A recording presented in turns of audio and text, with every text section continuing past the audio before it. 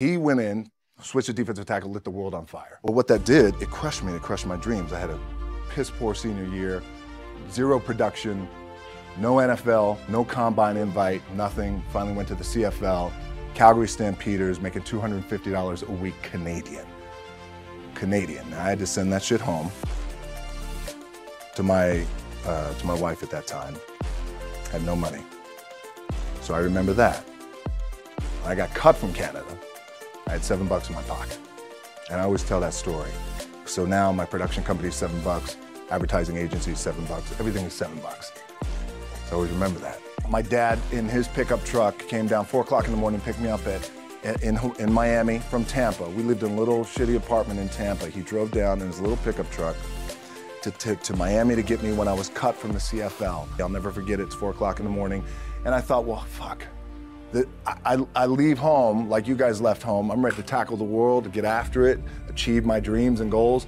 Fucking crushed by 22, 23 years old. Now I gotta move back in with my mom and dad. I played on great teams though. Wait a second, this is not supposed to be my future. I'm supposed to be in the NFL right now. I'm supposed to be making a lot of coin and buying my parents shit, buying me shit, taking care of my wife, but it never happened. So I pulled out my wallet, I thought, well, let me see how much money I have. I opened it up, I had a 5, a 1, and change. I'm not fucking around, well, at least I rounded up to $7. But I thought, God, ain't this a bitch? I got $7 in my pocket. Where the fuck do I go now? What do I do? I can't go back to CFL, because the point comes where you hear that voice, big run's over. Like, you're done, right? So I heard that voice. So as Coach was saying, man, I hold on to that shit. I'm telling you, my back is up against this motherfucker. We laugh, we joke, we have a good time. What this also helps me do, and again, it works for me, is at some point, you gotta be fucking tired of not being number one. You have to be, and you gotta fucking play angry, and I play angry. Now, I'm cool and calm with my approach, and when I step out on my field, which is a set, or, there's some, and you're always gonna have haters, and haters are like, well, God damn, man, how many movies are you gonna make, or how much shit are you gonna do? Like, you do a lot of shit. I say, yes, it's my ambition. Of course, why not? I could do it. Yeah, I love what I do. And not only that, but in what world do we not work every day?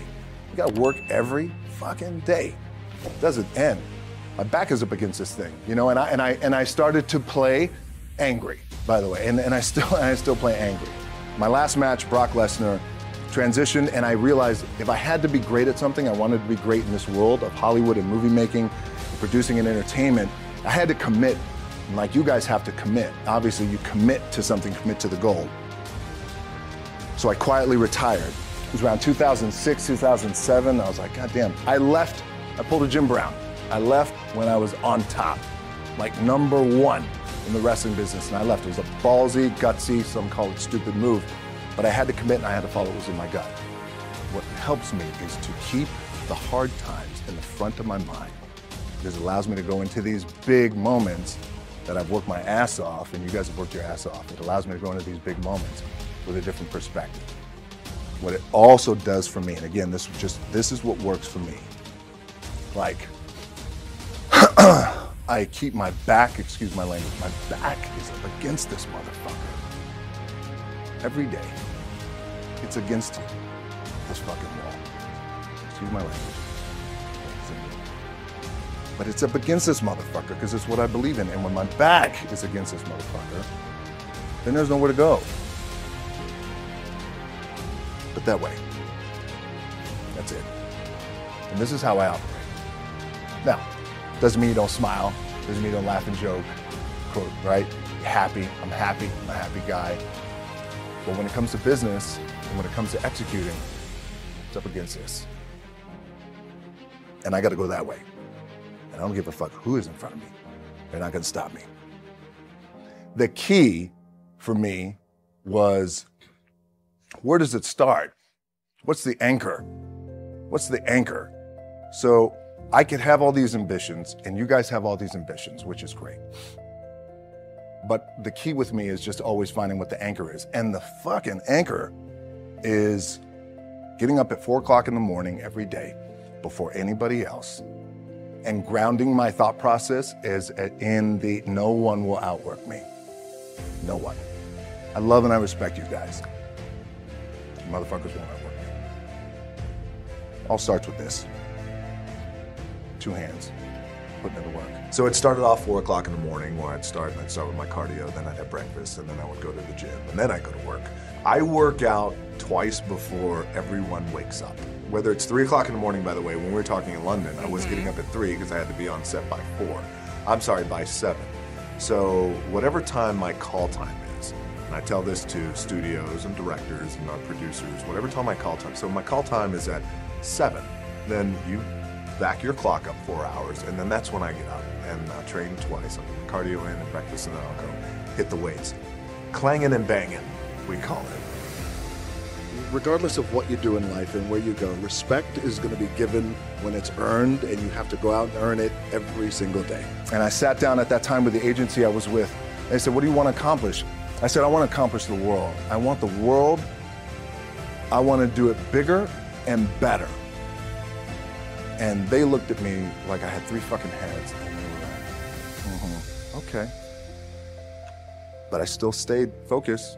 And I still had these, still put in the hard work with my 2 hands.